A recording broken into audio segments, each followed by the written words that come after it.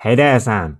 Suppose we are running multiple database operations, and these operations are dependent on each other. For example, operation number 1 would create a new user, and operation number 2 would create a new post that has the new user ID as its foreign key. And operation number 3 would create a new command that will use the new post in operation number 2 as its foreign key. Now, on the best scenario, everything will go smoothly, and these 3 resources will be created without any issue.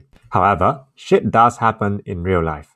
There's a chance that operation number 2 and operation number 3 would go wrong and will be leaving the new user created in operation number 1 alone in a database. And that is certainly not ideal, because the purpose of the new user created is to have a new post and a new command attached to it. If the new post and the new command are not created, we should also clear out the new user record. And now here's the question. Is there a feature that will take care of this for us? And the answer is yes. And it is called database transaction. So if we put all these 3 operations under a database transaction, the operation in this transaction will only be applied when every one of them passes. If any of the operations in the transaction failed, then the transaction will try to roll back all the changes that have been made so far, and hence go back to the point before the transaction has started.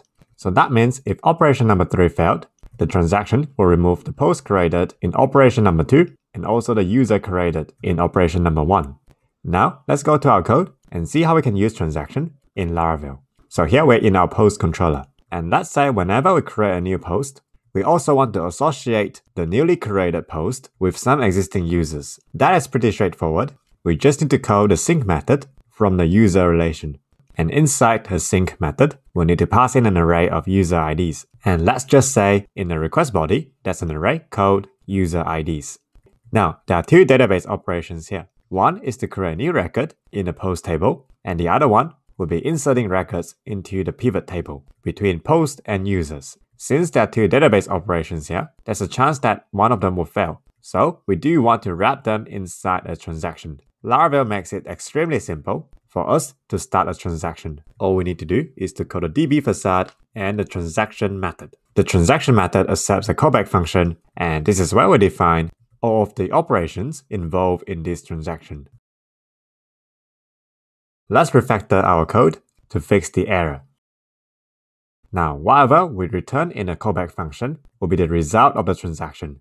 I'll return the created post in a callback function so that we can reference it in a JSON response. Okay, let's test our code. We'll go to Postman and send a post request to create a post. We'll define our request body and set a title field, body field, and a user IDs field. Click on send, and we get a response back. Seems like our code is working. Let's verify if our pivot table got populated. We'll go to Workbench and view the post user table. And as you can see, we have post ID 5 linked to user 1 and 2. Great! And that's basically it. That's how we can define a transaction in Laravel. Key takeaway for this lesson: database transaction groups multiple database operations together and only applies the operations when all of them passed. It will roll back any changes if one of the operations failed. We use the transaction method in a DB facade to trigger a transaction. That's it for this lesson, and I'll see you again in the next video. If you enjoyed the content of this video, don't forget to hit the like, subscribe, and the bell icon for more content to come. It will really help me out. Thanks for the support.